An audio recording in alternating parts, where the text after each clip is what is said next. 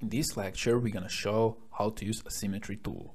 We use a symmetry tool if we want to check if our part is symmetrical. In our case, we want to check if our part is symmetrical relative to this plane here. So let's go to Evaluate, and here we have a symmetry check. Here we have to choose our plane. Let's open Tree, and let's go with right plane. Down here we have a color settings, and our unique faces will be designated with red color, our symmetric faces with green, and asymmetric faces with this yellow. So let's click here, check.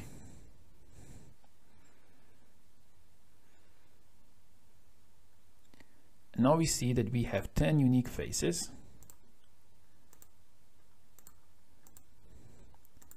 We can see which faces are symmetrical. The green one, those one, and we can see which faces are asymmetric, the yellow one. So when you have a complicated part or complicated assembly and you want to check symmetry, you can use a symmetry check tool. This is pretty much straightforward tool, and Solidworks does the work for you.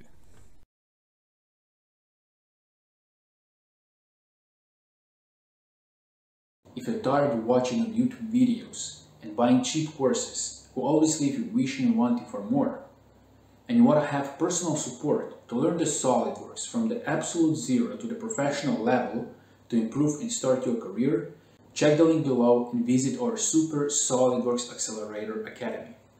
As well, if you like this video, click like and subscribe.